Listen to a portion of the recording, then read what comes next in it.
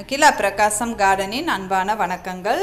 நீங்கள் பார்த்துட்டு இருக்கிறது எங்கள் மாடி தோட்டத்தில் இருக்கிற லெமன் பிளான்ட். இதை வந்து 20 லிட்டர் பெயிண்ட் பக்கெட்டில் தான் வச்சுருக்கேன். ஏற்கனவே லெமன் பிளான்ட் கேரிங் டிப்ஸ்னு ஒரு வீடியோ போட்டிருக்கேன். அந்த டைமில் குட்டி குட்டியாக நிறைய பிஞ்சுகள் இருந்தது. இப்போ எல்லாமே பெருசாகி பழம் கொடுக்க ஆரம்பிச்சிருக்கு. பொதுவாக லெமன் பிளான்ட்டுக்கு நிறைய சத்துக்கள் தேவைப்படும். நல்ல உரம் கொடுத்து வந்தோன்னா இந்த மாதிரி பெரிய பெரிய பழங்கள் வந்து நம்ம செடியில் பறிக்கலாம். பொதுவாக லெமன் பிளான்ட்டில் வந்து லீஃப் கர்லிங்னு இலை சுருட்டு நோய் வரும். அடுத்ததாக லீஃப் மைனர்னு அந்த இலைகளில் கோடு கோடாக ஒரு நோய் வரும். இதுக்கு வந்து நம்ம தொடர்ந்து நீம் ஆயில் ஸ்ப்ரே பண்ணிகிட்டே இருந்தாலே அதை ஓரளவு கட்டுப்படுத்தலாம். அது தவிர சிட்ரஸ் வகை செடிகளை தாக்கக்கூடிய ஒரு புழு இருக்குது. அது இப்போ எங்கள் செடியில் வந்திருக்கு. அதை பற்றி உங்கள்கிட்ட சொல்லலான்னு தான் இந்த வீடியோ பண்ணியிருக்கேன். இப்போது நீங்கள் பார்க்குறது தான் அந்த வாம். இதில் வந்து லைட் ப்ரௌன் கலரும் ஒயிட்டும் கலந்து இருக்குது. இந்த புழுக்கள் வந்து செடியில் அதிகமாச்சுன்னா இலைகளை எல்லாம் கழித்து சாப்பிட்ரும். அந்த இலைகளோட விளிம்புகளை எல்லாம் சாப்பிட்டுட்டு இலையோட நரம்பு மட்டும்தான் மிஞ்சும். இந்த மாதிரி புழுக்கள் செடியில் நிறையா இருந்ததுன்னா ஒரு 4-5 நாள்லையே செடியில் இருக்கிற இலைகளை பூரா காலி பண்ணிடும். செடியோட வளர்ச்சி பாதிக்கப்படும். இப்போ நீங்கள் பார்க்குறது ஆரஞ்சு பிளான்ட். இதுவுமே சிட்ரஸ் வகை தான். இதுலேயும் பாருங்கள் அந்த புழு இருக்குது. இந்த புழுக்கள் இருந்தால் செடியில் இருக்கிற இலைகள் எல்லாமே சாப்பிட்ரும். அப்போ நம்ம செடிகளோட வளர்ச்சி வந்து ரொம்ப குறைஞ்சிரும். மறுபடியும் நாம் கிளைகளை எல்லாம் கட் பண்ணி விட்டு புதுசாக தலைய வைக்க வேண்டியது வரும். இந்த புழுக்களை பொறுத்த வரைக்கும் இலைகளுக்கு மேல் பகுதியில் தான் இது இருக்குது. இலைகளுக்கு அடியில் போகிறதில்ல. அதனால் நம்ம செடியை கொஞ்சம் கவனமாக பார்த்தாலே அது இருக்கிறது வந்து தெரிஞ்சிடும்.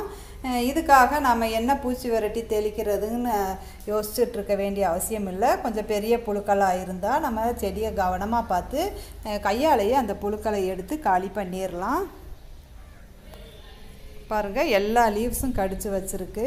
இந்த மழைக்காலம் வர்றப்போ இந்த புழுக்களோட தொந்தரவு கொஞ்சம் அதிகமாக இருக்கும். இதுவும் ஒரு கம்பளி புழு வகை தான். கேட்டர் பில்லர்னு சொல்லுவாங்க. இதை வந்து ஸ்வாலோ டெயில் கேட்டர் பில்லர்னு சொல்கிறாங்க. இது வந்து சிட்ரஸ் வகை செடிகளை மட்டும்தான் தாக்குது.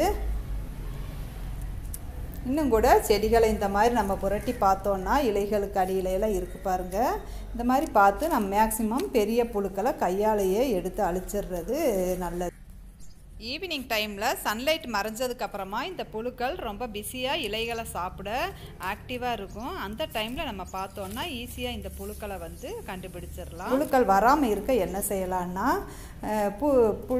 புழுக்களோ பூச்சிகளோ நம்ம செடிகளில் இருந்தாலும் இல்லைனாலும் வாரம் ஒரு தடவை, முடிஞ்சால் 2 தடவை கூட நம்ம பூச்சி விரட்டிகளை தொடர்ந்து தெளிச்சுட்டே இருக்கணும். பொதுவாக நீம் ஆயில் ஸ்ப்ரேயும் 3G கரைசலையும் நம்ம தெளிப்போம்.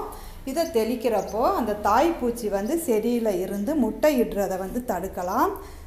அப்படியே முட்டை இட்டுட்டு போயிட்டாலும் இந்த முட்டையிலேருந்து புழுக்கள் பொறிஞ்சு வர்றப்ப ரொம்ப குட்டியாக இருக்கும். அந்த ஸ்டேஜ்லேயே நம்ம பூச்சி விரட்டி தெளிக்கிறப்போ அது காலி ஆயிரும். பாருங்கள், இது கூட்டுப்புழுவாக மாறி பூச்சியாக பறக்கிற வரைக்கும் இருந்திருக்கு.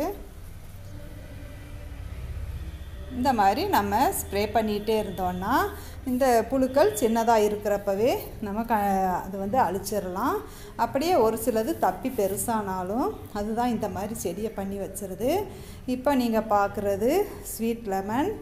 பாருங்கள், அந்த பிரான்ச்சில் இருந்த எல்லா இலைகளையுமே சாப்பிட்ருச்சு. நான் அந்த பிரான்ச்சை கட் பண்ணலான்னு நினச்சேன். ஆனால் சீக்கிரமே புதுசாக நிறைய தளிர் வந்திருக்கு. இந்த நேரமெல்லாம் இந்த புழுக்கள் வராமல் பார்த்துக்கிறது நல்லது. இந்த சின்ன சின்ன தளிர்களை வந்து சீக்கிரமே சாப்பிட்ரும். என்னமோ அந்த ஒரு கிளையை மட்டும் நிறையா சாப்பிட்டுட்டு போயிருக்கு. பாருங்கள், இப்போ தான் ஃபஸ்ட்டு நிறையா காய் வச்சுருக்கு. இந்த செடியோட அடிப்பகுதியில் அந்த புழுக்கள் அதிகமாக வரலை.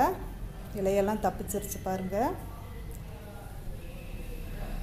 இந்த ஸ்வீட் லெமனை பொறுத்த வரைக்கும் ஒரு 1 வருஷம் 2 வருஷம் ஆயிடுச்சுன்னா நிறையா பழங்கள் வந்து இது கொடுக்கக்கூடிய செடி.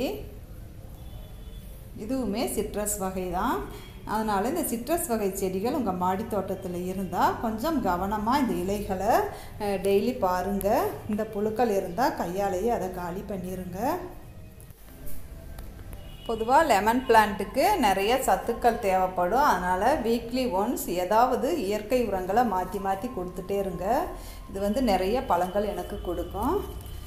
ஜனவரி பிப்ரவரியிலலாம் மொத்தமாக நிறைய பழங்கள் பழுக்கிறதுனால ஒரு வருஷத்துக்கு தேவையான ஊறுகாய் போடுற அளவுக்குமே இதில் எனக்கு நிறைய பழங்கள் வந்து கிடச்சிட்டே இருக்குது. செடியுமே ரொம்ப பெருசாக ஹைட்டாகலாம் போகலை. போன்சாய் டைப்பில் சின்ன செடியாக தான் இருக்குது. நிறைய பிரான்ச்சஸோடு இருக்குது. இந்த இலைகள் வந்து பூச்சி கடித்த மாதிரி தெரிஞ்சாலே நீங்கள் கவனமாக பாருங்கள். நிச்சயமாக இந்த புழுக்கள் இருக்கும். இது தவிர இன்னொரு வகையான புழுக்களும் இருக்குது. க்ரீன் கலரில் இருக்கும். அதுவுமே இந்த லெமன் பிளான்ட் மாதிரி கொஞ்சம் தடிமனாக இருக்கிற இலைகளில் எல்லாம் வரும். அதை பற்றி நான் இன்னொரு வீடியோவில் உங்களுக்கு சொல்கிறேன். இந்த வீடியோ பிடிச்சிருந்தால் லைக் பண்ணுங்கள், ஷேர் பண்ணுங்கள். தொடர்ந்து வீடியோஸ் பார்க்க சேனலை சப்ஸ்கிரைப் பண்ணிக்கோங்க. தேங்க்யூ.